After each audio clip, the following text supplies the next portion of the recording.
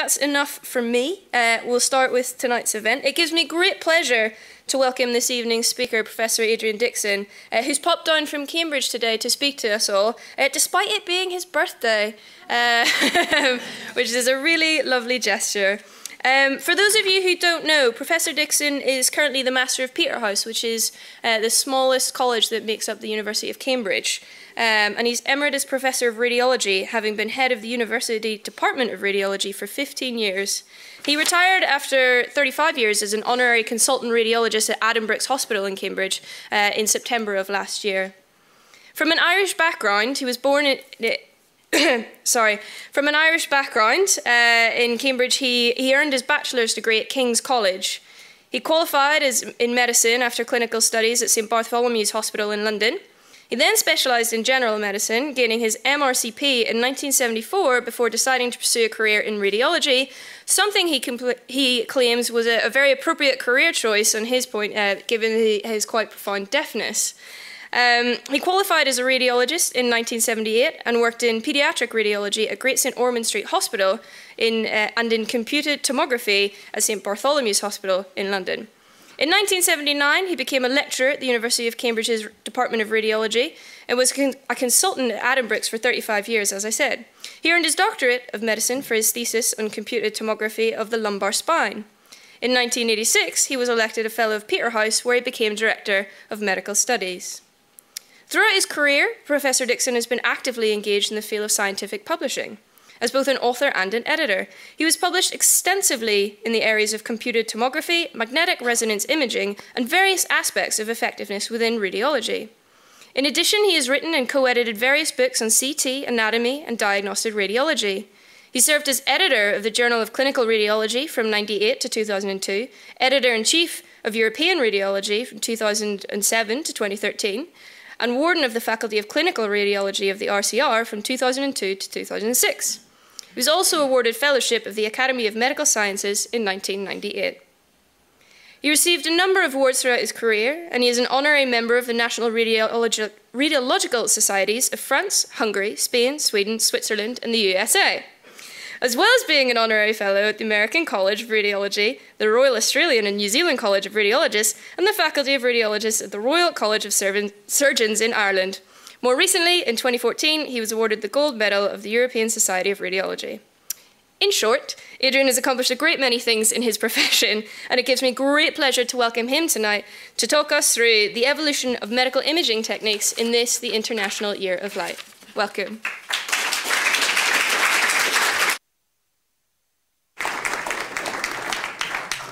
Carrie, thank you very much indeed, and good evening, ladies and gentlemen. It is a great honour to come and lecture in these august surroundings, and I'm fairly safe in saying that I know less chemistry than most of the audience, so don't pin me down too much on that. But I hope I can explain how medical imaging has progressed in the last few years, and I hope I can show you the importance of chemistry and indeed physics in trying to get the best possible images and thereby the best possible diagnoses. And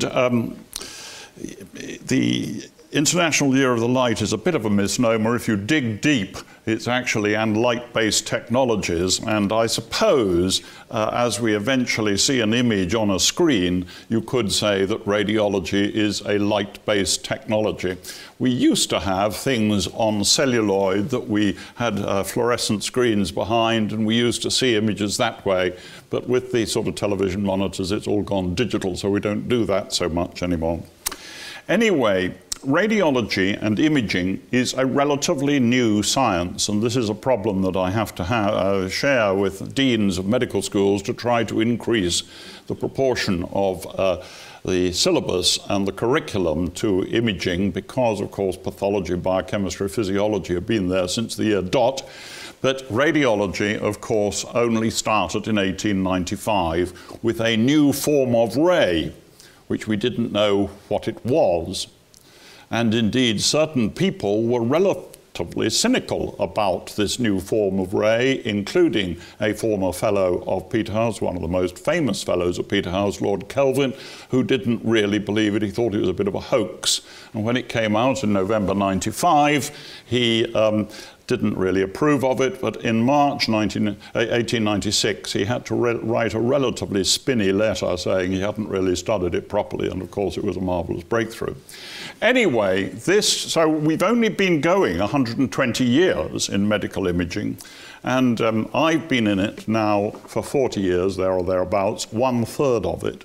And rather like computing, every 5 years it gets more and more and more. I mean, it's just incredible the way it has gone. I hope I can talk you through that story during the next 50 minutes or so. So let's go back to Würzburg in 1895 with basically a Coolidge tube giving out this unknown ray. And he saw this sodium platinocyanide screen fluorescing at the far end of the room, and he put his wife's hand between the source and the screen. I don't think there was too much ethical approval or health and safety in those days. And of course, an image was produced, and you've probably seen the image, but it isn't a million miles away from what we're doing all day and night in casualty departments up and down the country. Because if you fall off your whatever or hit this or that, you usually have an X-ray, which in fact, apart from the radiation dose being miles lower, the detection mechanisms much more efficient, is not all that far away from what Roentgen did to his wife all those years ago.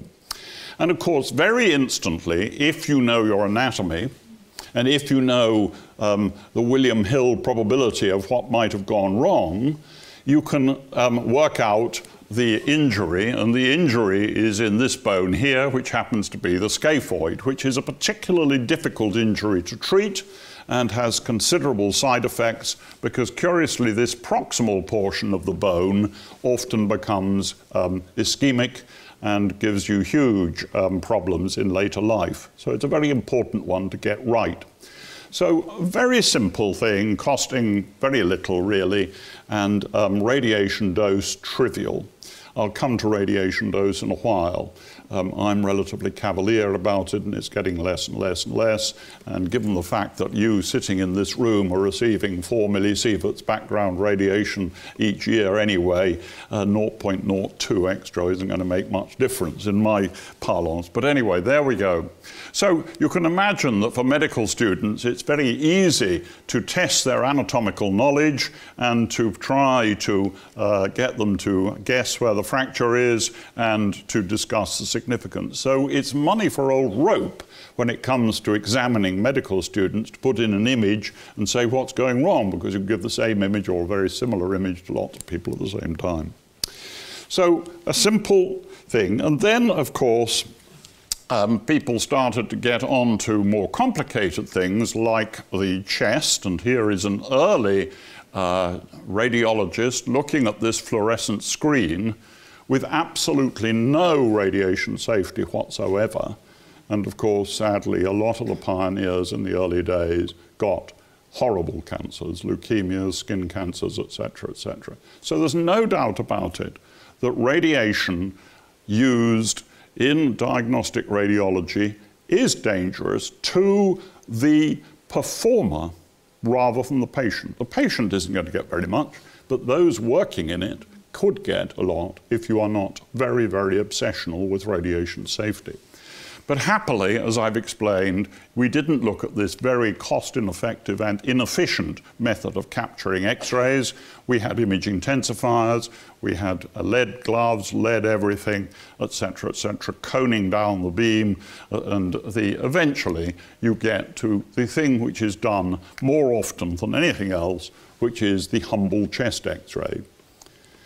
And the humble chest X-ray is a remarkably good tool at saying whether there is or isn't anything going on in the chest. It isn't perfect, and we'll come to why computer tomography is better in a while. But that chest X-ray instantly shows that all parts of the lung are aerated. You can see the vessels. Oh, sorry, I may be going a bit too fast. This is the right of the patient, this is the left of the patient. You're looking at the patient as if you're looking at me, yeah? And things like the left hilar point, where all the blood vessels going out and to and fro the lungs, is always a little higher than the right hilar point. it's said that the right hemidiaphragm is higher than the left hemidiaphragm. That's the gastric air bubble. You've got 3 shades of white only. In straight radiography, you've got black, where the X-rays are fizzing round without being stopped by anything. You've got white, where the X-rays are stopped dead in their tracks, and you've got a bit of grey somewhere in between. And those are your only 3 bits of contrast, if you like, on a straight X-ray. Yes? But nevertheless, you can still tell quite a lot. For example, that is normal, and dare I say it, just looking at all of you, there's quite a spread of age and body habitus, etc. So no 2 X-rays look the same. And one of the really difficult things is knowing the natural variation, which I'll come to again. But that X-ray is normal. And an experienced radiologist would say that's normal within about 10 seconds of looking at it. And it's a very interesting piece of research of how much more do you get on by looking at it for longer and longer, and do you start to pick up nodules that don't count? You know, so it's a very, it's an art form. That is abnormal. And that is abnormal because the right hilar point is higher than the left, which is wrong, and it's wrong because there's a lot of shrinkage up here, and there are large circular things here full of black, which is air. The X-rays are not getting stopped, and therefore those are cavities. And there are only really 2 things that cavitate. One is cancer, and one is tuberculosis. And it's quite important to be able to spot the difference. And that, because of the shrinkage, is almost certainly tuberculosis, which we still see quite a lot of today. Indeed, there are parts of London, there are parts of Birmingham, where tuberculosis is as common in the middle of underdeveloped countries. So, 3 shades of grey.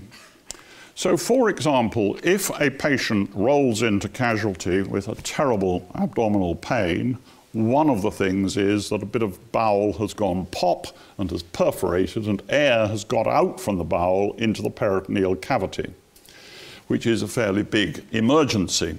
Well, here, on the 3 shades of grey, there's the lung, there's the diaphragm, there's the liver, and there is air between the liver and the diaphragm. Therefore, there is free air. If there is free air that has leaked from the gut into the peritoneal cavity, bugs have also leaked from the gut into the peritoneal cavity. Therefore, the patient has peritonitis. Therefore, that X-ray tells me that that patient needs to go to theatre within the hour.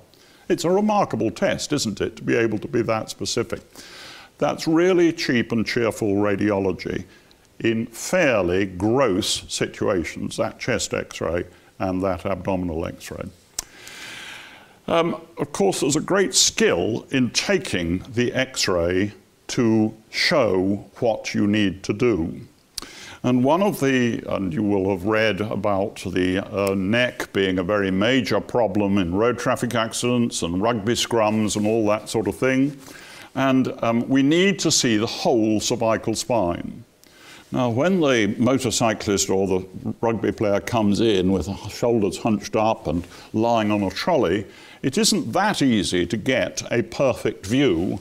And here we are.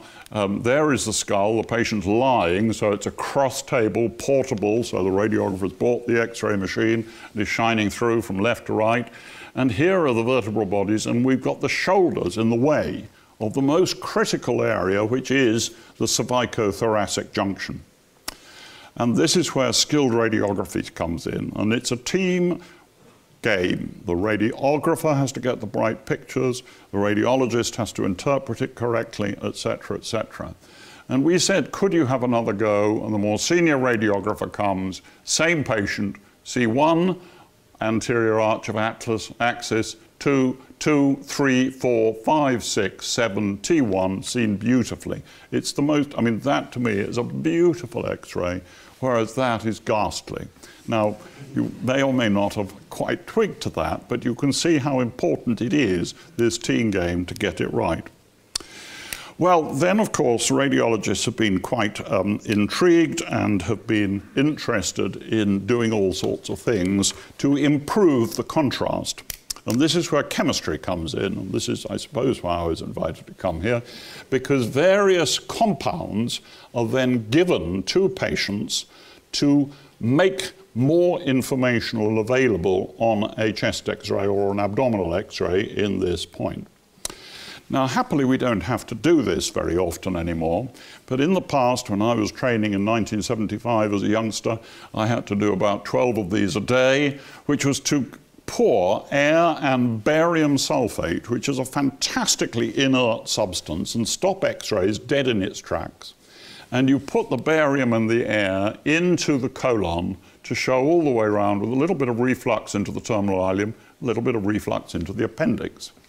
And on that, we used to be able to work out whether or not there was or was not a tumour in the colon or a polyp. Now, increasingly, that is now done by computer tomography and indeed invasive endoscopy, and these are superseded this. But I'm just showing, A, the fact that barium is a very useful inert compound, barium sulfate, very stable, really doesn't break down at all, causes no irritation to the colon, etc., etc., etc., causes a bit of constipation, but that's not too much of a trouble. But also, I like this slide because it shows another feature. Here is the appendix, which is in this position just posterior to the terminal ileum. When you turn the patient over, and you took these pictures in lots of different projections, and here it is, the appendix has whizzed up going cranially as opposed to going caudally. And that shows the dynamic nature of the structure of organs in the abdomen, because the abdomen is full of fat. Some people have rather more fat than others. And within that fat, which is fluid-ish at body temperature, everything's moving around and peristalsing and moving. And that is sometimes forgotten. And the anatomy textbooks have all been written on the basis of Victorian dissection, and I've been very keen on rewriting the anatomy textbooks in vivo rather than in post-mortem. Anyway, then we discovered that if we bound other compounds into a relatively inert form, we could give an injection into the vein, peripheral vein, and this is iodine being excreted by the kidneys to give an intravenous urogram to show the outline of the kidneys, the collecting system, the ureters, and down into the bladder. And this was the mainstay of imaging the renal tract until computer tomography came out. Now, this is where chemistry comes in again. When I was young, we only had ionic contrast agents that were pretty toxic, and people vomited, and there was terrible problems with not really allergy, it was more idiosyncrasies, hives, asthma was induced, etc., etc. And the chemists spent hours and hours working out less and less toxic things, and now with iopamidol, it is really pretty inert, and we use tons of this stuff on a daily basis in computer tomography, as I'll show you. Iodine stops X-rays very well.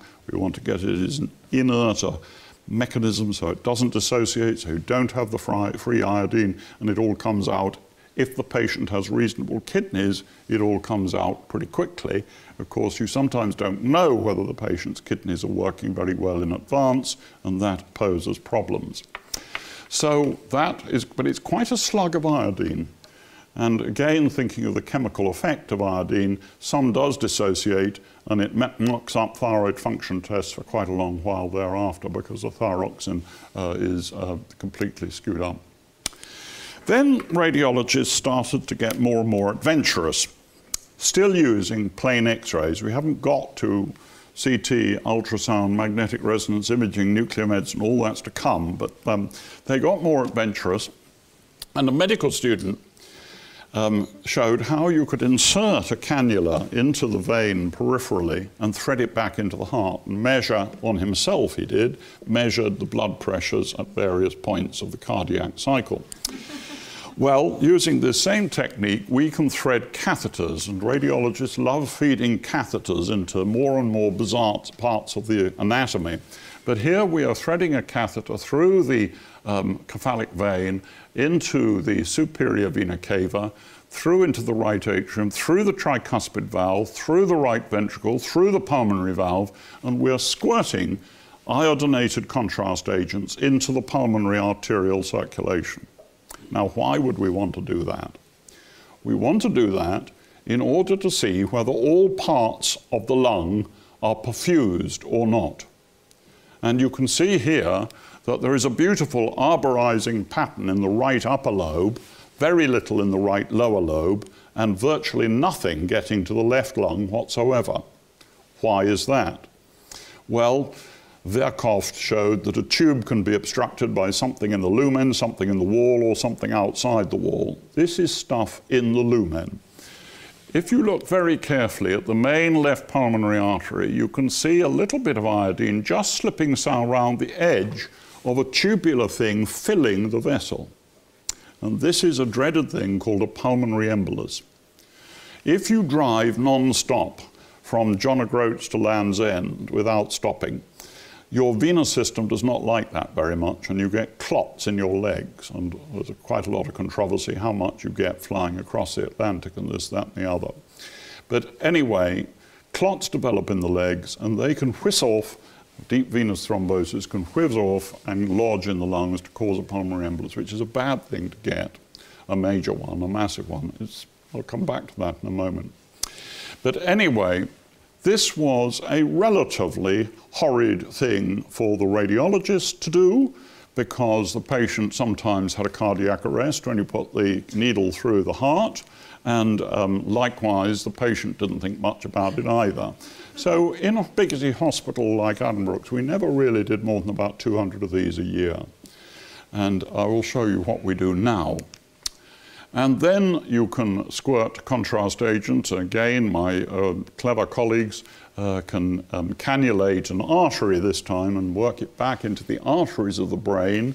And here is the carotid artery coming up, splitting, and there is a tiny little outpouch there, which is the offending structure. So you can show on the carotid dividing into the middle and the anterior cerebral artery, and the offending thing here is a aneurysm, which shouldn't be there. And then, of course, these clever neuroradiologists can thread a little catheter into that and put a bit of araldite equivalent and seal it off. And the number of operations for intracranial procedures are going down, down, down, because more and more can be done peripherally by non-invasive, without opening the skull, which is terrific. So that was the beginning of it all. Then came computer tomography. And as Carrie said, I did an extraordinary thing by giving up a reasonable good job in Great Ormond Street to go and become a research fellow in computer tomography, because this struck me as the most fantastic invention. And of course, Hounsfield and Cormack shared the Nobel Prize for it. Brilliant British invention for which we now no longer make these kit. That will be a recurring theme of mine. Anyway, this is a machine, and you'll see more modern machines, but basically the patient lies here, and in here is an X-ray source, and here is a bank of detectors. The X-ray source whizzes around, and the detectors measure lots of different angles, okay? And from that, you can work out and get the most fantastic cross-sectional image of the body. And here is the picture, and this is 1024 pixels that direction, 1024 pixels that direction, and you are looking up from the feet, so that is the right of the patient, that's the left of the patient, and at this setting you have exactly the same shades of grey as on a chest X-ray. So black around the edge, there is the jersey, there is the shirt. You can see how the patient is brilliantly insulated by clothing. And then comes the subcutaneous fat and all the rest. Here is the lung, the divide between the upper and lower lobe, and here are the airways, pure air, taking the air out into the lungs, yes? So far, so good. And the person that got the Nobel Prize, of course, was Hounsfield with Cormack, Cambridge man. He worked for EMI in Middlesex. EMI at the time were making vast sums of money from the Beatles. And because of that, they were able to develop all sorts of things that they had no interest in whatsoever. And really, they should have gone into bed with somebody like Siemens or Philips or something, but they didn't. They tried to sell it themselves. But anyway, Godfrey Hounsfield, a remarkable man, and here is his very simple scale. He said, look, in fact, it was half his originally, but it's became, bone stops X-rays very well. Air doesn't stop X-rays at all. We can usually find water wherever we are in the world, and we put that in the middle of the scale, and we calibrate everything from there. And the soft tissues like liver and muscle all stop X-rays quite well. Fat doesn't stop X-rays well. That's why you remember if you leave the washing up overnight, the fat floats to the top. It doesn't stop X-rays at all well. So it's a very useful marker because it's negative, as you'll see in a moment. And here is the great man, computer-assisted tomography. The A got dropped after a while. Now this image is shown what we call lung settings, i.e. we have got it so that the air is black, but the soft tissues are all white. Exactly the same image, just tweaking the rheostat of the image display, is that. That's exactly the same data, but displayed at a different way. Now, you can't see any difference between the air and the lungs, but you can see a faint difference, and you can see just a little bit of, there's the skin, there's the subcutaneous fat, and in the center, in the mediastinum, you can see the ascending aorta, the descending aorta, the atrium, the right atrium, left atrium, etc., and the vertebra, the spinal canal with the spinal cord in the middle, etc., etc., etc. I mean, just look at that range of contrast of tissues that you've suddenly shown. And then you can show it at bone settings to get the bones. And then, of course, the advances in computing have been just dramatic, and that has allowed us to analyze the images much better. For example, if you put a patient lying on a mattress with various calibrated solutions of calcium, you can work out how much calcium there could be in the bone. So you can use it to determine whether the patient has or has not got osteoporosis, which is very fashionable at the moment. And in my area of research, I am fascinated in the calcium that people put down in their aorta and in their vessels. Oh, sorry, I could have gone back. That patient has not got good life prognosis because his left mainstem coronary artery is full of calcium. It won't be passing very much blood in it. And if you want to spend about £500, you can go to Harley Street and get your coronary calcium score measured. I prefer not to know myself. I think, damn all you can do. Sorry, I shouldn't swear. There's not much you can do about it. But anyway, so you can measure all sorts of things, and you can see how much calcium there is in the vessel. And with clever computer software, you can count the number of pixels. And here we are on a coronal image. You can see more. You can get a readout, and you can get a calcium score of the aorta. And that led quite recently to some work that we did showing that, surprise, surprise, calcium in the aorta is not very good news as far as hypertension is concerned. And surprise, surprise, the more heavily calcified your vessels are, the less and less antihypertensive drugs can have an effect because there's no spring in the walls of the vessels. But I mean, it's obvious, but we didn't really get there until about 6 years ago. And you can also do all sorts of things, and this is one of my most widely quoted papers, was just using fat to work out whether the patient's got too much fat in the wrong place or not. And we also, only late in the day, discovered the difference in fat distribution between a normal male and a normal female, that the females put their fat in the subcutaneous tissues, whereas the chaps put the fat in the middle, in the abdomen. And if you can sort of see all sorts of differences, and you can calculate and you can work out all sorts of things. Then you can use the computer to just subtract out various things like the bones. So for trauma, pretty useful to be able to get that image of the skeleton without touching the patient, apart from about 1 millisievert. So a computer tomography of the computer tomogram of the body is about 1 millisievert for everything now. It's come down, down, down. About a quarter of your natural background radiation. And in fact, there's been a lovely study in the States, and it could only happen in the States, of a series of patients that have had 100 CTs in their life. You don't happen to do that in the UK, and there seems to be no increased prevalence of cancer, so I'm relatively cavalier about it. Well, then if you combine the beautiful anatomy of computer tomography with the iodine that I was telling you about in an inert form. You can pass the iodine through and opacify things, and you can control the sequence of opacification. So here is some contrast medium in the SVC, and here it is in the pulmonary artery. The little thing there that shouldn't be there, we can show it in another plane and another plane. And here, in a subdivision of a pulmonary artery, is a 2 by 4 millimeter filling defect in that vessel. That is one of the smallest pulmonary emboli that you will see. And in fact, one of the reasons why the lungs are so beautifully designed is not only for gas exchange, it's also for sieving the blood of impurities, because you do not want things like that to go through the heart and up to your brain, because that will cause major problems. And the lungs are very important at sieving the blood in the way the liver is too. So we see more and more of these, and we're uncertain what to do about them. It's quite an interesting conundrum at the moment, and I'm sure all of you have had friends on anticoagulants. How long do you do it for? Is it long-term? Is it lifelong? Etc., etc. We don't do this anymore. This is what we used to do, I explained.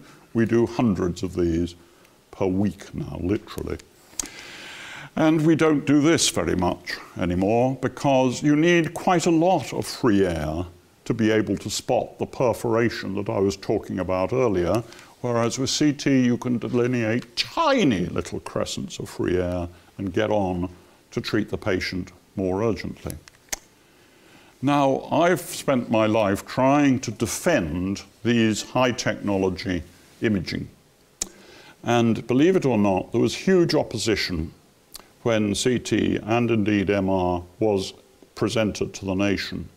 And I had to do a lot of work to show that it did help the patient and it helped the clinician and it did change management and it was going in the right direction.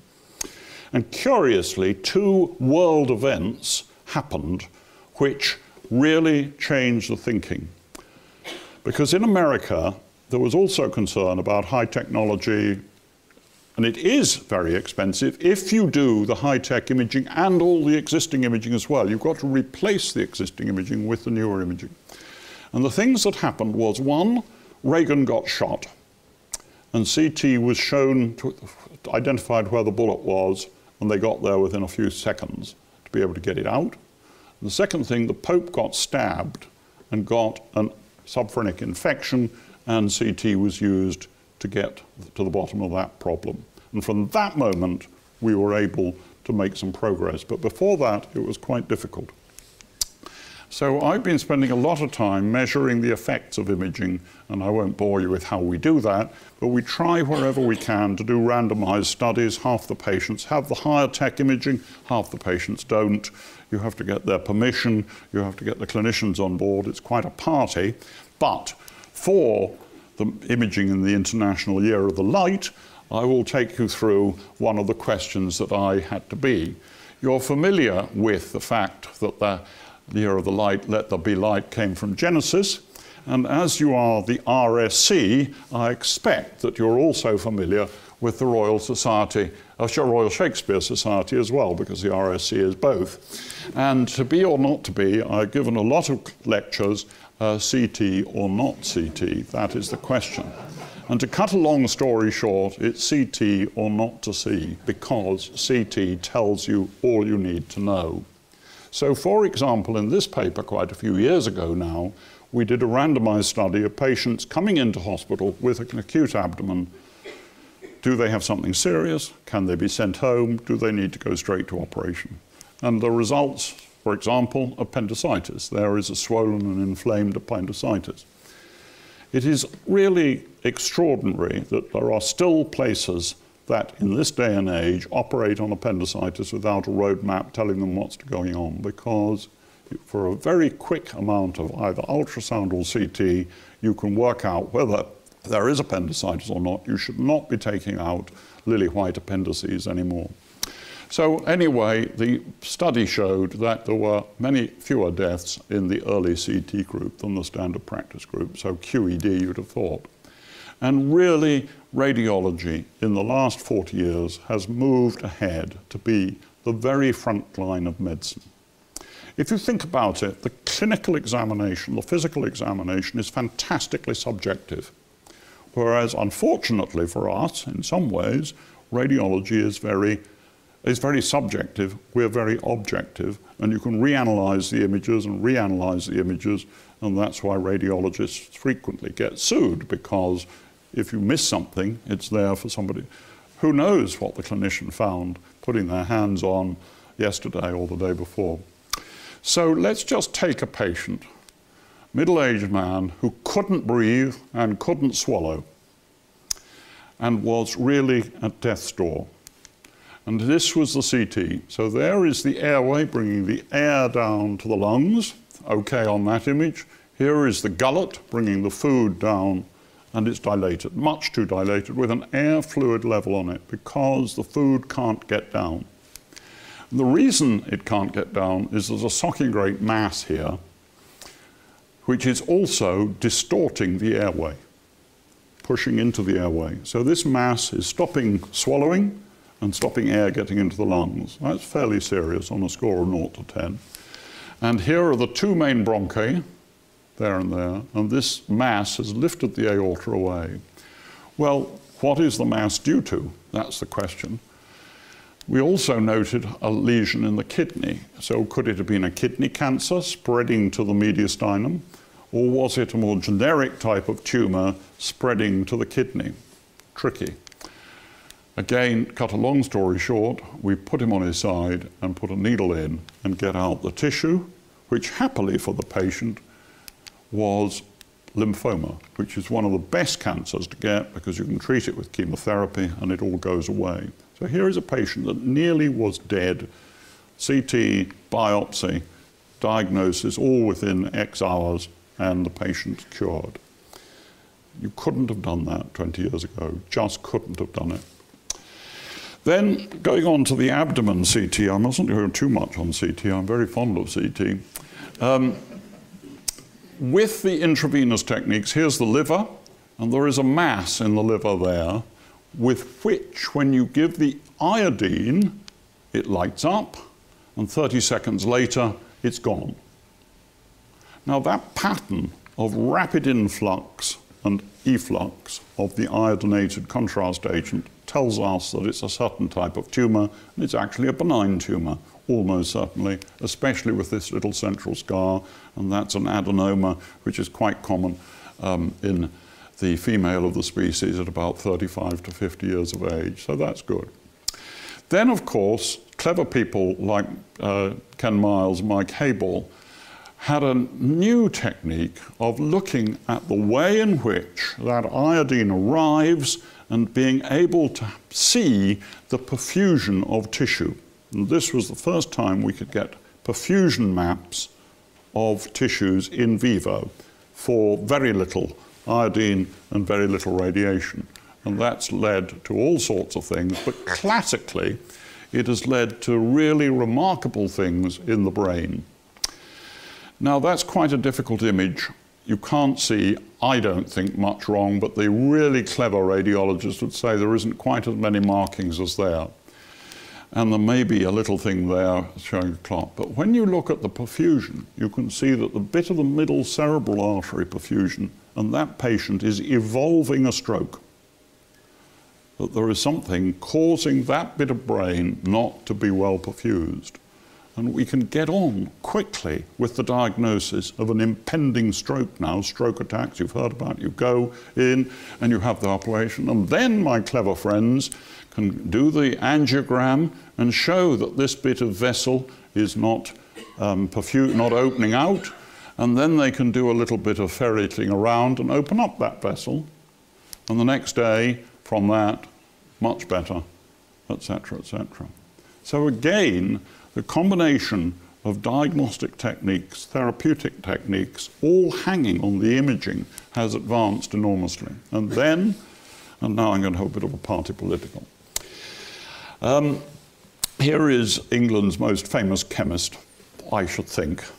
and I have to just say that he is, of course, a fellow of Peterhouse, Sir Aaron Klug, President of the Royal Society, one of the few people to get the Nobel Prize solo for chemistry for the methodology of analysing X-ray crystallography, and that was the work that allowed all the Perutz, Kendrew, Crick, Watson, you name it. And he also worked very closely with Cormack, who shared the Nobel Prize with Hounsfield, if you remember, and there was great teasing between the two of them, because technically you could have argued that Aaron should have got the Nobel Prize for CT as well, because it was the same technique, actually.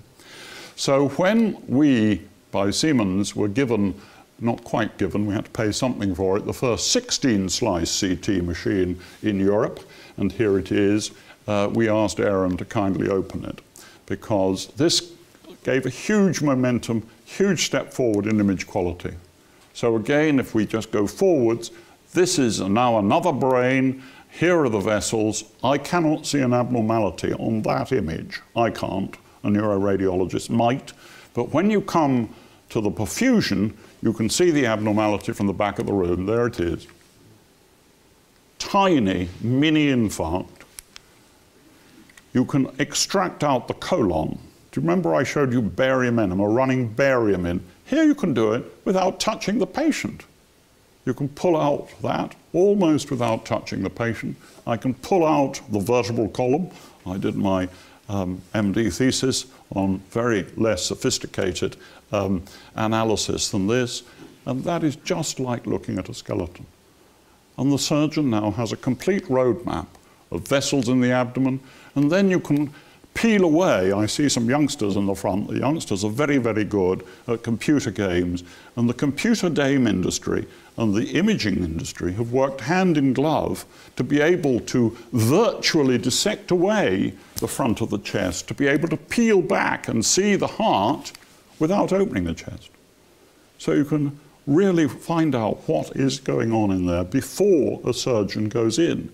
And this is allowing surgical to be done by image-guided techniques without opening the chest, just to get little needles in and less invasive surgery. And with clever techniques, you can see something like the aortic valve there, and there is a bicuspid aortic valve, not a very good thing to get, etc., etc. Enough on CT. Rapidly coming. I realise I've overdone CT, but anyway, we're going to ultrasound. Now, again, isn't it fascinating that ultrasound was pioneered by Leahy and Donald in Glasgow? A remarkable man, worked in the Navy as a ship's doctor, and reckoned when he was in the Navy during the war that if you can see a whale or a submarine across the Atlantic Ocean with radar and sound sonar, you ought to be able to see a fetus within the amniotic sac. And so he developed this technique, which has been the mainstay of obstetric antenatal care for the last 20, 30 years. It's a remarkable technique, and you use sound in this sort of range, and it's cheap, it's safe, it's very operator dependent, and you have to be really good at it, and you have to be doing a lot of it to be good at it. And there are certain parts of the body that is difficult. You need water to get through because it doesn't go through air, fluid interfaces at this sound. But given a good day, given a good patient, thin patients better than fat. Interestingly, fat patients are better than thin for CT, so they're quite mutually good. Ultrasound is very good for children. I used to do a lot of ultrasound. If the baby runs, you can sort of move with it, with the probe, if you see what I mean. It doesn't matter if they're squealing too much. So there, anatomically, is the spleen, and there is a nice normal spleen. So you can get fantastic detail. And my colleague, Dr. Berman in Cambridge, is a world authority. He can get pictures of any part of the body. I can't. I gave up ultrasound. Much too difficult for me. You have to be really good and doing a lot of it. So, for example, here is the Atlantic Ocean, the gallbladder, and here are two structures in the Atlantic Ocean which are casting a small shadow and reflecting the ultrasound beam. So the beam is going in at the front and we're measuring what gets reflected back. Now this one allows sound to be transmitted through it, whereas this one does not. So this must be rock solid, that is a gallstone, whereas that must have less reflective properties, and that's a polyp. So you can differentiate one from the two by certain other features. And it is very impressive. So for example, in the liver, these are centimeter marks. There is a small lesion in the liver, and there in fact quite a lot in the spleen as well. So about, what, 8 millimeters across. What are they? Are they tumor? Are they cysts? Are they foci of infection? So we need to get a needle in, and here is the CT, and here am I sticking a needle into one of those, and in fact that was an abscess. Those are micro-abscesses, a fungal in fact. And to be able to get that diagnosis without really a little bit of anaesthetic is not too much. I'm passing on now rapidly to magnetic resonance imaging. And another side story. I have a little sub-joke that I've got to spell out, Peterhouse, that's where I belong now, that you couldn't do magnetic resonance imaging without scientists from my college. I say that if you hadn't had Cavendish to measure the mass of the Earth and discover and think about hydrogen and protons and things, if you hadn't had Babbage to do the first calculating machine and computer, if you hadn't had Lord Kelvin to get you down to zero absolute, you wouldn't have superconducting. If you hadn't had Lord James Dewar to get the Dewar flask and the vacuum flask to keep the magnets cool, you wouldn't be able to do superconducting. Then I say that if you hadn't had Klug to do the mathematics of the reconstruction, and finally, if you hadn't had Frank Whittle to fly the parts of the magnetic resonance imaging around the world, you couldn't do magnetic resonance. Anyway, that aside, there were a lot of people claiming the Nobel Prize for magnetic resonance imaging. And there's no doubt that Lauterbach and Mansfield did an enormous amount. But Domadian in the States has a claim. My particular hero up in Aberdeen, John Mallard, had a claim. Anyway, Mansfield, Young, Mallard, all in the UK. Donald for ultrasound, UK, no ultrasound machines. And this invention was effectively a UK invention as well, really, magnetic resonance imaging, and we don't produce them. So Lauterbach and Sir Peter Mansfield got the Nobel Prize, quite right. And I probably don't need to tell you much about how it all works, but you do need a pretty strong magnetic field. So 15,000 times the Earth's magnetic field. It's a fairly hostile environment. And just to give you an example of how hostile it was, when we put in the first MR machine in Cambridge, nobody had a clue about how you did safety or anything. We knew that everything had to be stainless steel, which is theoretically non-ferromagnetic.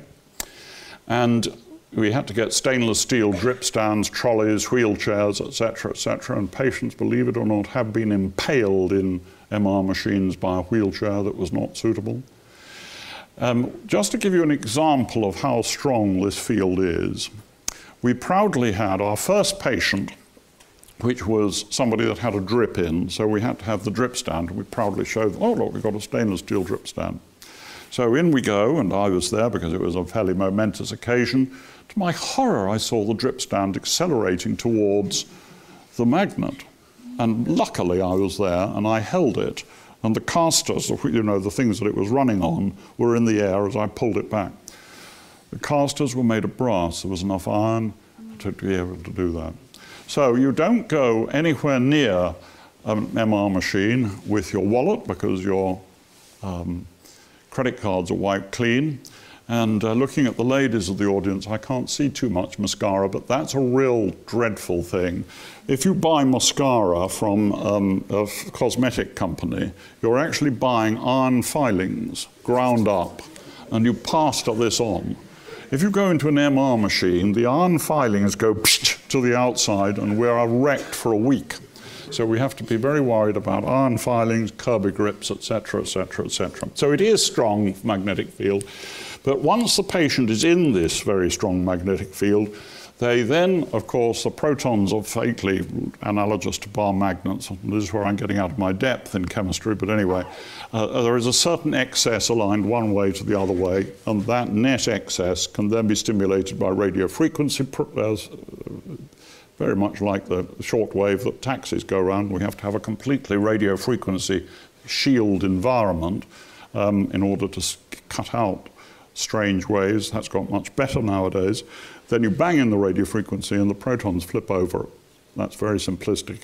And then when you switch off the radio frequency, they go back and emit the radio frequency, which you listen to, and reconstruct the images with Coyle's computers. So here we are. It's slightly more claustrophobic than computer tomography, but the imaging is exquisite.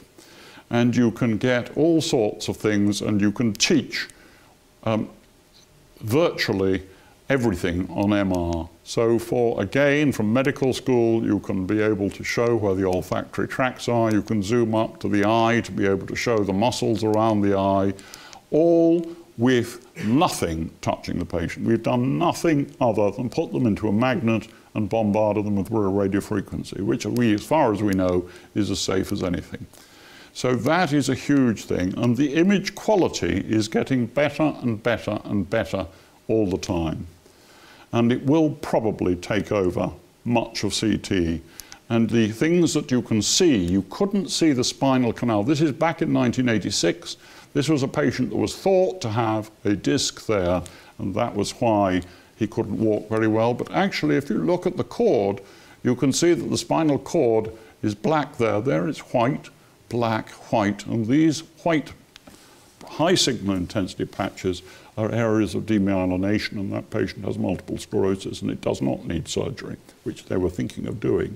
Hence, I can show that this imaging has an effect on the management, because it would have been inappropriate to operate on this disc. Whereas it would be totally appropriate to operate on that disc. Now, this is one of my favorite images. I can teach medical students for an hour on that image alone. I'm conscious of the time. Yes, we need to wrap up in a moment or two.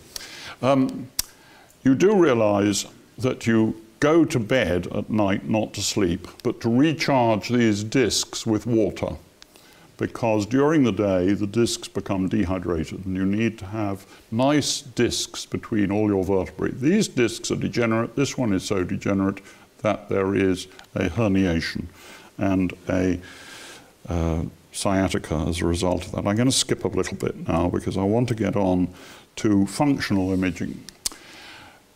The prostate, we've cracked breast imaging virtually.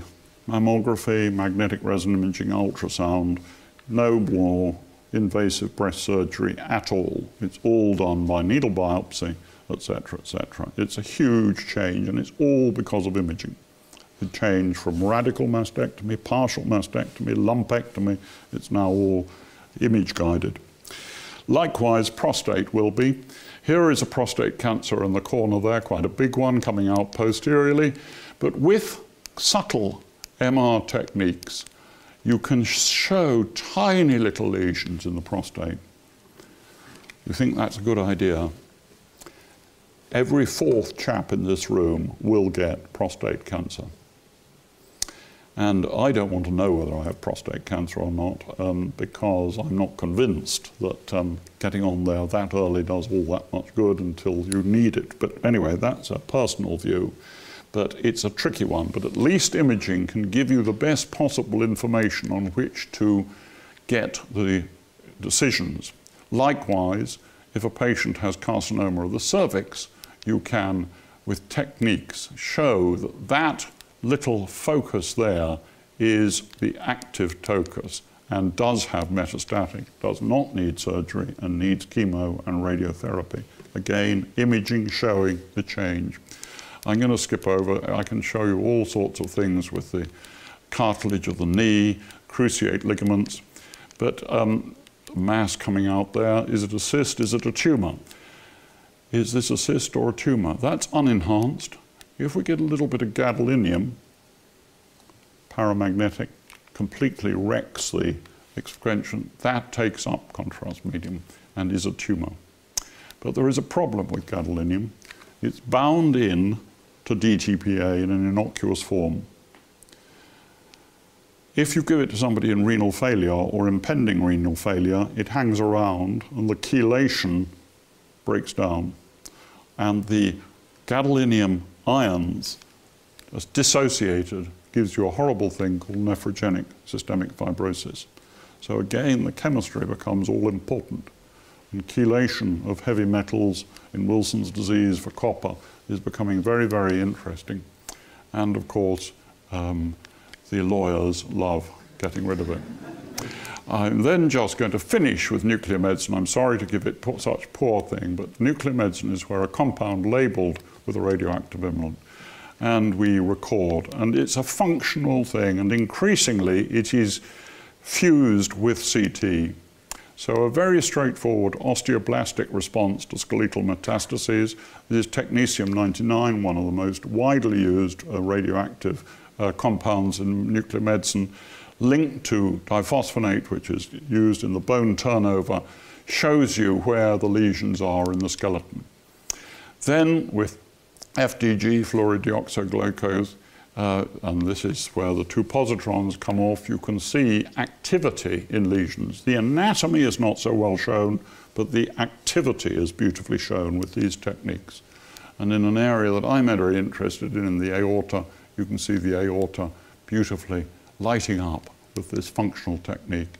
And finally, newer techniques, such as is being used in Cambridge with carbon-11, showing that that tiny adrenal tumour is active and therefore is the cause of hypertension, is very useful. It allows the surgeon to go straight in on that with no mucking about. I hope in this hour that I've shown you how imaging has come on a long way since the days of Roentgen's wife. I hope I've persuaded you that it does help focus down on the diagnosis, and I hope I persuaded you that it does also help management and thereby the health of the patient. So there we are, medical imaging in the International Year of the Light. Thank you for your attention.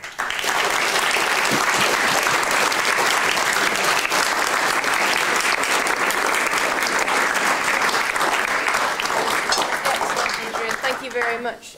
We've got some time for questions now. As I mentioned before, Adrian is quite hard of hearing, so if you could wait until the microphone is with you, that might help us pick up the audio for him to answer your questions.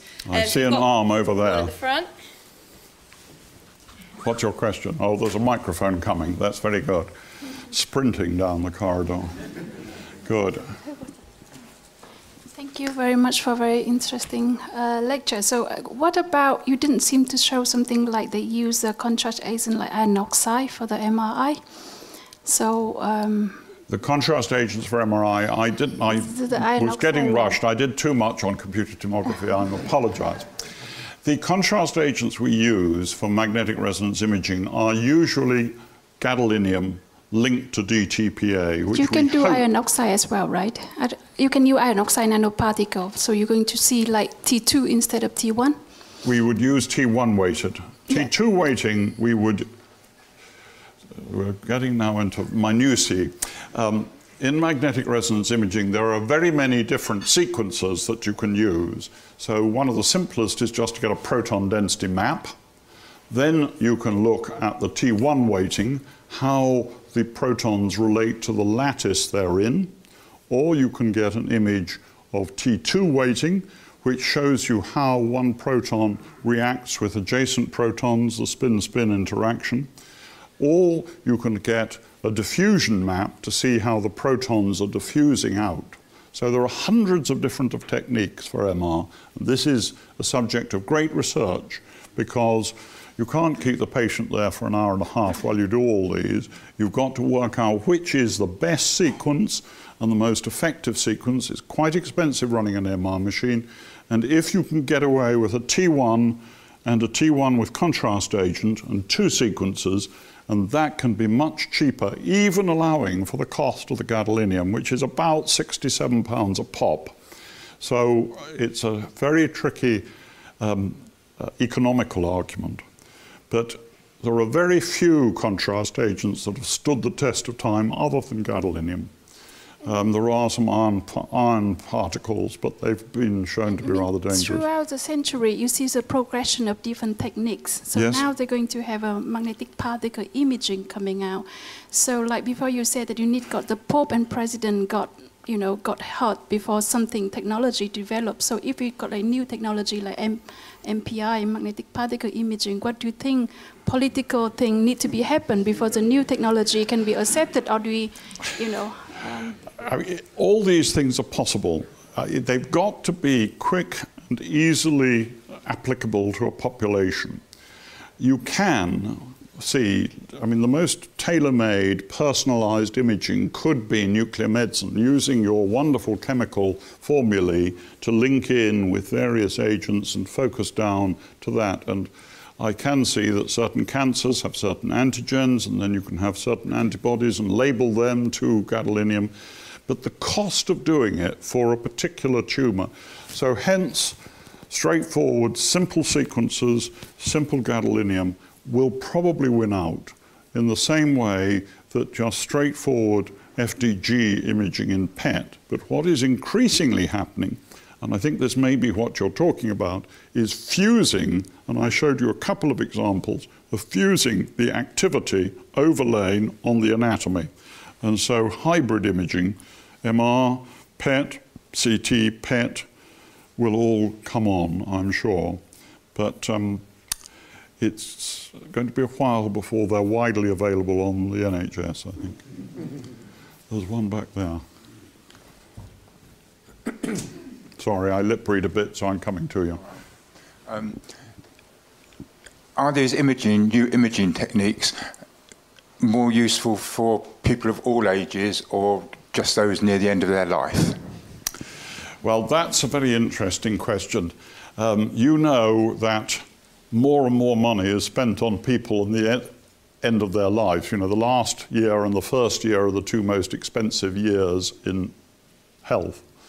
But the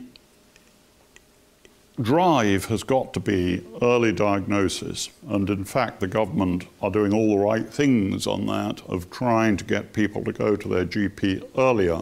Hence we need tests that can reliably say normal or abnormal, and that is the drive. And I think you ask about end of life. No, I think that really these techniques should be equally applicable. However, we would like to use ultrasound in children wherever we possibly can because of the radiation dose, which may or may not exist. Then we would like to use MR in children rather than CT. The hitch is that MR is rather slow and the patient has to stay still. Therefore, the patient sometimes has to be anaesthetized. What is the risk of anaesthetizing a 5-year-old versus a bit of radiation? Fine balance. So, in fact, I got very heavily involved in writing radiological guidelines for this country and other countries. It isn't one size fits all. Shape of the patient. Far East, ultrasound is fantastically good. I would do work in Hong Kong and China. Patients tend to be very thin. Ultrasound is marvelous. Ultrasound's never caught on in America because the patient is fat. Different age, etc., etc.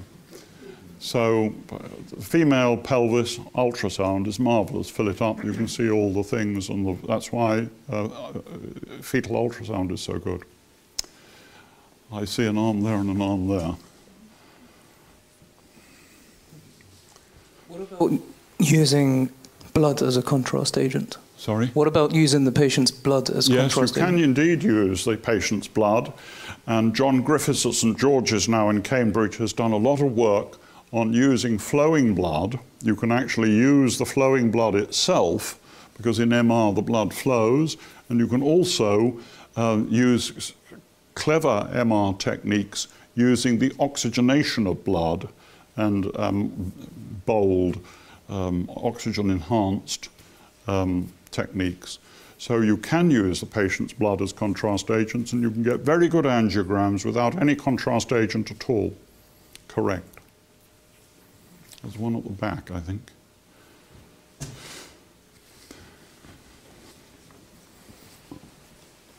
What do you think about the trend towards preventative imaging? as in screening. So people with a lot of money are now paying to have full-body MRI scans when they're perfectly healthy. Yes. And the conundrums that presents when you find these small nodules that might be something or might not be something. I've got another talk in Davos a few years ago, in the goodies handbag, and at the Oscars one year, you were given a certificate to have a free MR scan of the whole body. It's very tricky. If you are a 50 cigarette a day person and you're highly likely to get lung cancer, I can see some mileage in having an annual CT of the lungs. But if you are not, let's take the other side of the coin, and a patient, it's quite a well-known case, goes for lung screening. A nodule is found, a biopsy is done, a pneumothorax happens, an empyema develops, and the patient dies. So you need 1 or 2 patients who are absolutely normal for that to go wrong. And I'm not going to start off the breast screening controversy, but every woman now who is screened between the ages of, let's say, whatever it is about 45 to 70 now, will have a cancer scare in their life, because no radiologist is perfect. And we're on a terribly tricky wicket. I can find a nodule in every lung that I look at. Do I report them all? A really skilled breast radiologist will find something worrying in every mammogram. It's judgment as to whether it's called normal or abnormal, and sometimes the woman is asked to come back after 6 months or have an ultrasound or something, and then a biopsy.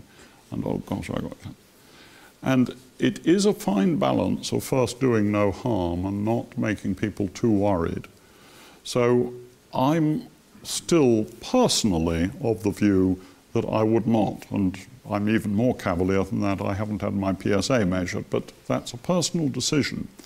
And on imaging, it's quite expensive, and it is not without its false positives. So I think I'm linking your question with the question I had here. I think the personalized medicine will come. You will soon be able to buy, you can already buy your genetic makeup, and you can see whether you've got the BRCA1 or 2 genes, whether your family history, you know, and are you likely to have colon cancer, etc., etc. And your genetic profile will then lead to certain targeted imaging, and that, I think, is much more likely than blunderbuss going to Woolworths and just having a whole package. I hope that's a personal view. If I was running my own clinic in Harley Street, I might have a different...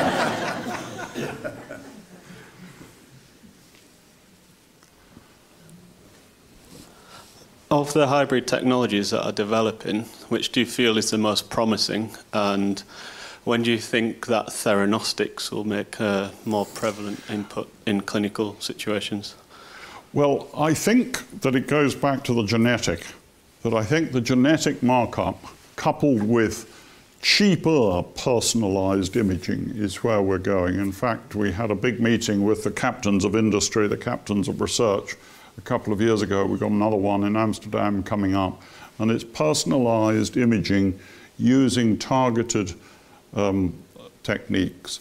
So I think that the antibody antigen of tumors which are genetically predisposed will come, and I think the combination of genetics and imaging is a very interesting one, and that's where, if you wanted to put money in, whether MR PET will really take off, I have some doubts. I know that CT PET is fantastic, and we'll get better and better ligands, we'll get better and better imaging compounds, and that will, I mean, they're still very expensive. The cyclotron to get the positron imaging is quite complex, but it's getting better. There was a question here, I think. Yes. Well, it was related to the earlier question, which is, Is there a case for, if you're healthy, of having a baseline scan of some sort being done? The question is there useful to have a baseline imaging? That is quite an interesting one. And in fact, I'm now retired, but I do think that there is an enormous amount of data on a CT, your whole body CT. And curiously, if I was going to have really serious surgery, aged 80, I might ask for a whole body CT. I might like to know what my brain looked like. I might like to know what my lungs looked like. I might like to know what my vessels looked like before going to intensive care after my surgery. Because if my lungs are wrecked, my heart is dodgy, my brain is half dead, I think I might prefer to have gin and tonic than a major operation. But the answer to your question will be soon available. The Rotterdam study, my colleague Gabriel Crestin at Erasmus in Rotterdam, is doing a major study of a whole population of body CT, and it will tell you the normal coronary calcium in a 50, 60, 70-year-old male, female. It will tell you the normal osteoporosis, etc., etc., etc. And maybe we will be able to say, well, this patient is X standard deviations away from that at a similar age and sex. But maybe, I mean, there's no doubt that a previous image is very useful. You know, if you have a chest X-ray and you see something and you have one from 4 years ago and it's unchanged, that's fantastically helpful. So the baseline is useful. I will give you that. How are we doing? I think it's been a long day. I've had enough. But